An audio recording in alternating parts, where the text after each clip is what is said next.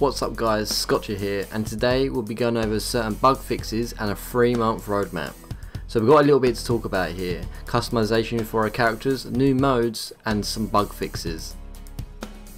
Before we get into all the juicy news, if you could drop a like, it would really help me out, and without further ado, let's get straight into it. So as you can see, a lot of the WWZ community have been getting in touch with all the major known issues, and Sabre are doing the utmost to solve these problems. PC users have caught the short straw and got hit with the most issues. Game crashes before even getting into the main menu, not being able to invite and play with your friends, players losing their progression after game crashes. They are trying to give an alternative way to save your game by on-screen instructions. Would advise to save each time you load a mission. Game freezes when certain symbols in chat, and to top all that off, there are some key binding issues. They are trying to resolve this as quick as possible, so I'll keep you posted when the next release for these issues are. Jumping over to the PS4, and they seem to have solved most of these issues on the last update. Only that keep reoccurring is losing progression when changing your PSN name. So I advise you not to do that just until this is fixed. Another short one for Xbox users.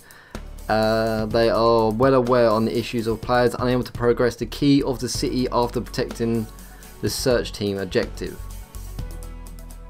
Overall, most players are still trying to get their hands on that pre-order bundle Lobo pack. I believe most users have got the pre-order pack, but unfortunately there are some other people that generally don't have that yet. They are trying to solve this. The same with players unable to receive the weapon XP. I know there are a lot of problems at the moment and for certain users, but on a brighter note, WWZ have released a free update roadmap on their Twitter page, and it has some juicy stuff on there. We already have gone over the new mission and the new zombies in my previous update video, so I'll link that in my description. So over a 3-month period they will be releasing little bits and bobs to keep us busy.